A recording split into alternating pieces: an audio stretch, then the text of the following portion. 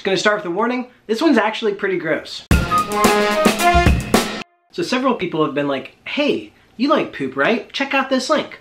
Which to anyone else, that would be incredibly sketchy, and please don't click on that link. But it's my academic specialty, so it's totally innocent and actually very appreciated. And the links are to recent news articles about how coronavirus monitoring might be possible through sewage testing. My first thought when I saw this was, hey, I've pooped there.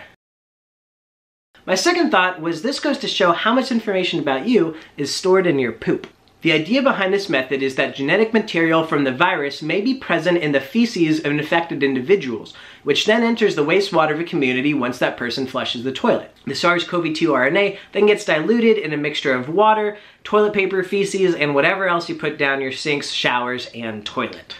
If we can detect the viral RNA in this nightmare soup, we can positively say that COVID-19 is present within the confines of a sanitation agency and possibly use its concentration to estimate the number of people that are infected. A preprint of a study by Wu et al. Shows that SARS-CoV-2 RNA can be quantified from wastewater, with about 100 viral particles per milliliter of water in samples from Massachusetts. Because stools of infected individuals have been shown to contain between 30,000 and 30 million viral particles per milliliter, you can do some back-of-the-envelope calculations to estimate that between 0.1 and 5% of the population represented by the sewage system was infected with COVID-19. This number is way higher than the 0.026% of Massachusetts estimated to be infected using the traditional testing data. The coronavirus poop method could be so powerful because right now our main limitation is testing. Traditional testing happens at the individual level, and how are you going to accomplish all of that in a country of 330 million people? This method allows for aggregate testing of thousands of people at a time using just several samples from wastewater. Also, it seems there are many people who have the virus but aren't showing any symptoms, so they wouldn't be getting tested in the first place. This method can address that problem and may be some of the reason why the Wu et al. Estimates were so much higher than what was shown in the traditional way. So pretty cool, right? Your poop carries information about you wherever it ends up. And since this is an archaeology channel, I should mention that this can be the case way after you're long gone. The coronavirus testing reminds me of a method that I've mentioned here before, which uses changes in the amount of fecal molecules over time as a way of tracking ancient population change. In a process that is mostly unique to humans, cholesterol gets converted in our stomachs to something called coprolites that gets carried out with the rest of our waste as a component of poop. Today, coprolites is used as a way of tracking sewage spills because its presence means that you're dealing with poopy water. But before there are sewage systems and toilets, most people practice open defecation, which means going to the bathroom outside. That poop would be washed away after it rained and collect in a low point like a lake.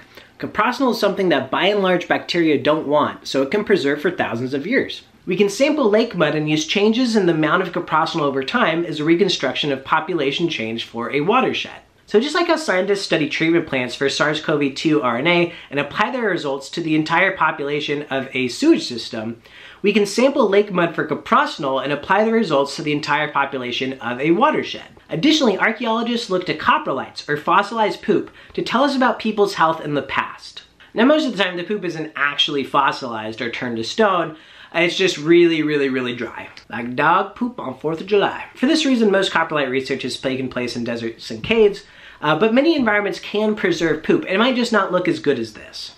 Regardless of how you cut it, coprolites reveal so much about human health in the past. Macroscopic food remains, microscopic starches in phytoliths, and the chemical composition of poop tell us about ancient diets. For example, prehistoric coprolites in Bighorn Cave, Arizona show a diet rich in prickly pear, agave, and sodal, which after ingestion hinder glycemic peaks and lower metabolism, which may help explain the high rates of type 2 diabetes found in the area's modern populations because those foods are no longer widely exploited. Dental health can be approximated by the amount of grit present in coprolites, with high amounts suggesting abraded teeth from all the sand that was in people's foods. You know how when you go to the beach and you leave like a sandwich down for a second and you go to like get a frisbee, you come back and you take a bite and you just feel that crunch and it goes like straight to your brain?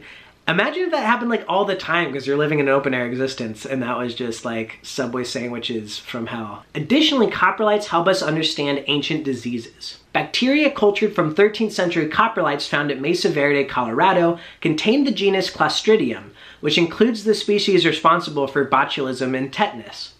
And parasite eggs contained in coprolites show how prevalent parasites were in the past and how they affected people's health. Parasite eggs become more abundant in coprolites from early farming villages in the American Southwest, suggesting that living conditions became less hygienic during the transition from hunter-gatherers to farmers. Parasites found in coprolites from Canyon de Chelly, Arizona, cause vitamin B12 deficiency, which in turn can cause a form of anemia.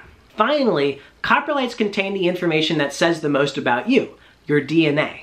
DNA has been extracted from ancient coprolites as a way of confirming a human presence in one of the earliest occupations of America, at Paisley Cave, Oregon, dated to about 14,000 years ago.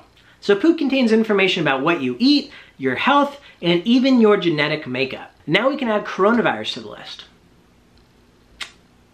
Thanks for watching, and please click subscribe to get even more Poopy Archaeology.